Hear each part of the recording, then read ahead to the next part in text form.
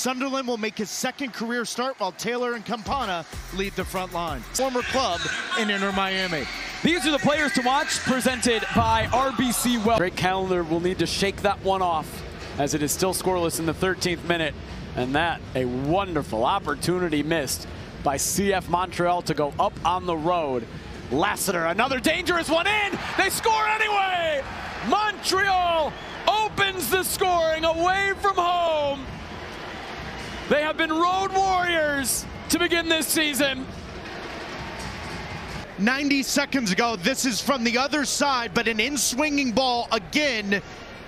And the Colombian under 20 is quicker than every Inter Miami player to that ball. And a textbook header down away from the goalkeeper. What a fantastic start for Montreal on the road here in South Florida. Later, the ball's played sooner or whatever. They've had a few opportunities getting in behind. And I think that's what Tata Martino is going to say going into the break. This is one for Gressel. Good ball. Taylor! Off the bar!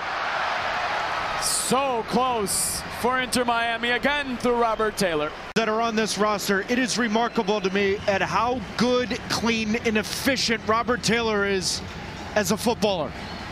Every little touch is simple, with a purpose, with the goal in mind. Last year, tore it up in Leagues Cup, introduced himself to the world here on Apple TV. Today, just unlucky, that touch. Taylor slides it, Sunderland. Sunderland floating it back post over Sirwa and in! Campana! They needed the final ball to be on point. It was delivered. What a ball in, and to the guy that's got 22 goals. How many times have you and I done an Inter Miami game? If you don't take your chances, they will come back to haunt you. Thursday night, Alex Murillo could have had 4 goals. Choinière for Montreal. Oh! They do get the lead right back off the set piece. It's Cocarro. His first goal for Montreal. Just like that. CF Montreal ahead again, 2-1. Delivery with the right pace.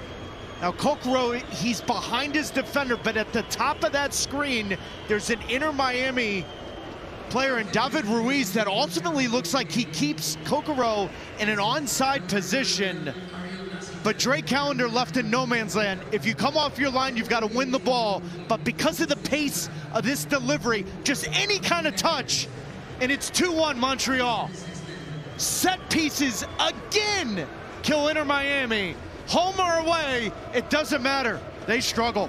Oh. How do you balance that if you're Montreal? You have to have composure and the ability to complete passes. And look at this, you're in. Here they go. Martinez, a chance against his former team. Martinez leaves it. Deflection, and then Ibrahim. Montreal lead by 2, 3-1. All it takes 2 or 3 combined passes, you're in. Now Ferreira does a good job along with Allen to slow down Joseph Martinez, but where are the other Inter Miami numbers? They're nowhere to be found. And with the first touch for Ibrahim coming into the game, it's the left foot, little deflection, and these are the chances you have to put away when you go up against Inter Miami. Montreal, only 3 wins in the last 19 games away from Quebec. May just have their 2nd win in a row. Awkward from Wanyama and not clear. Busquets to Gomez. Now Allen clipping it.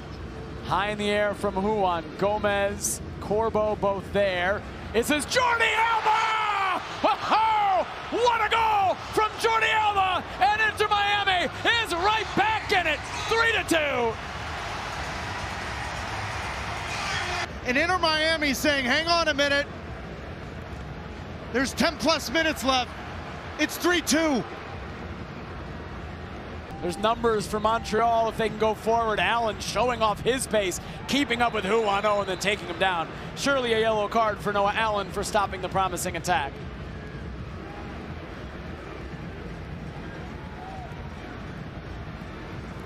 Seventh yellow card of the match. Made this run in his 6 years in Major League Soccer, solo, by himself. No one